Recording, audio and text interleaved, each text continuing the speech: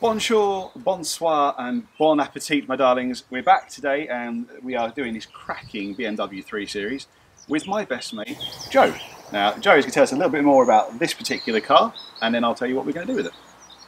Yeah, so this is a 320i G20 with the technology pack and the comfort access pack. It's got a 2-litre petrol engine and M Sport Plus trim, so it's quite a shift. Nice.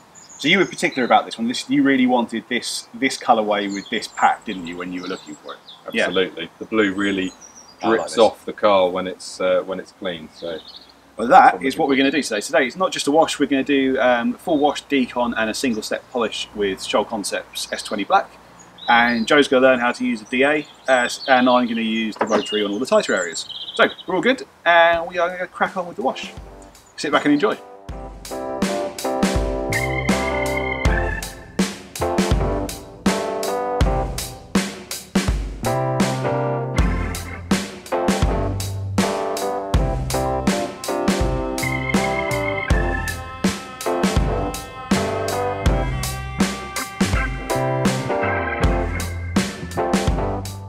Now, up until this point, you may have thought this was Estoril Blue, or Estoril Blue, however it's pronounced. But no, it's the Portimão Blue, which I think is lovely. It's much darker, but the exposure and the dust on the car made it look a lot lighter in those initial shots. In person, and if you know what this colour looks like, it is a lot darker, and it's beautiful, really. Anyway, we're just tackling these rims here now with the built hammer auto wheel, and Joe's really getting into that. And I was also showing him how to use his wheel woolly.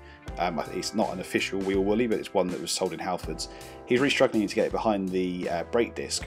Now, I said actually one of the things you want to do, if you keep it wet in a bucket, it deforms a lot more, and you'll be able to get it in behind those discs and calipers, which we were able to do to a large extent. A bit tight behind the caliper still, but we just moved the car later, and we were able to get into that bit that we couldn't get to.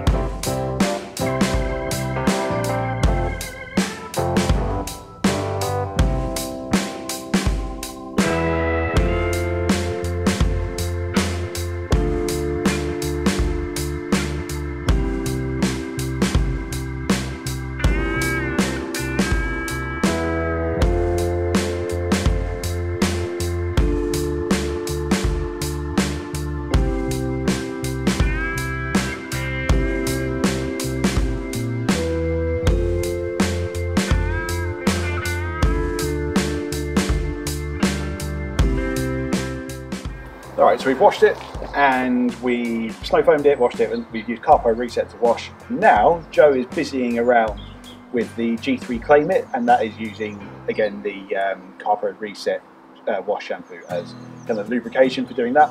We're going to rinse that off, dry it, and then we're going to start with the polishing. Maybe after some food.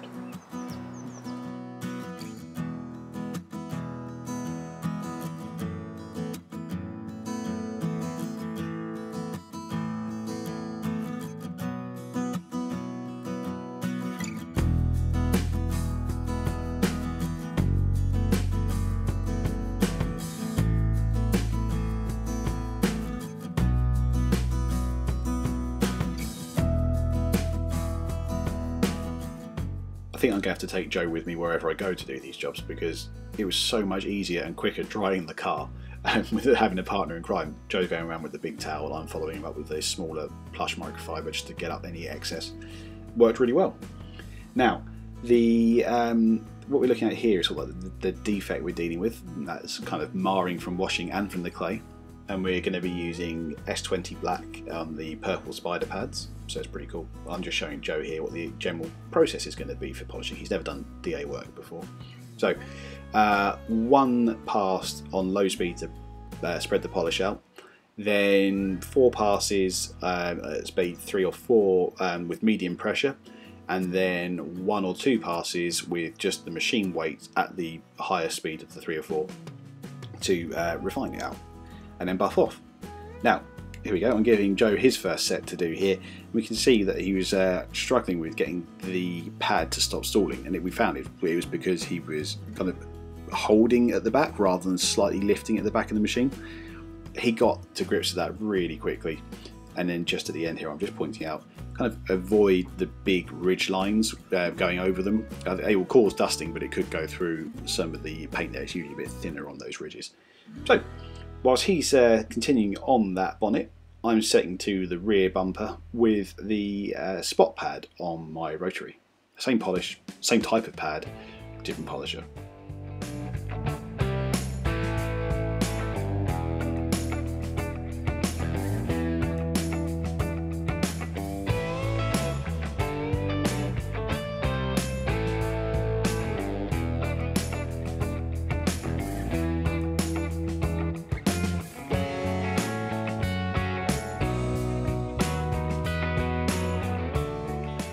I'd say this angle gives probably the truest representation of what this colour looks like. I think it's mega, absolutely wonderful. He's made a really good choice with this.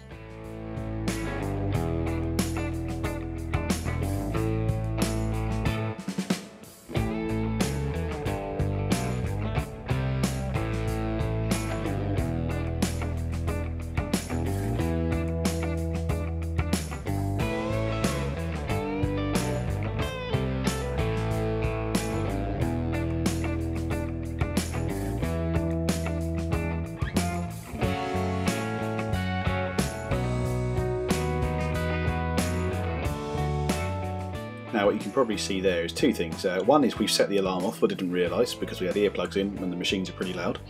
But secondly, you can probably just start to see the appearance of raindrops. We were struggling with the weather now. So what we decided to do was to finish the bonnet, which we'd already done, get the boot done and finish off the roof, and then we were going to apply our LSP. So Joe comes around in a minute and gives me a hand with finishing off polishing the boot. We actually found that this boot lid is slightly concave, which meant it was actually easier to do with the spot pad than it was with the 5.5 inch pad on the DA.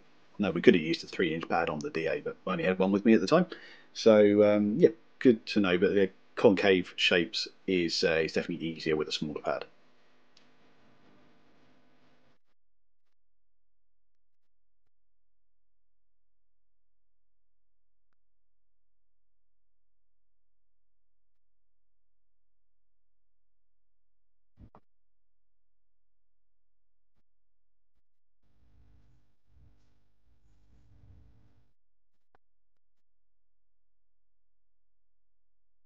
So Joe was doing a bit of this earlier, but we're going around the whole car, giving it a wipe down with Car Pro Eraser to remove any oils or anything left behind, and we're then going to apply the Turtle Wax graphene infused Flex Wax.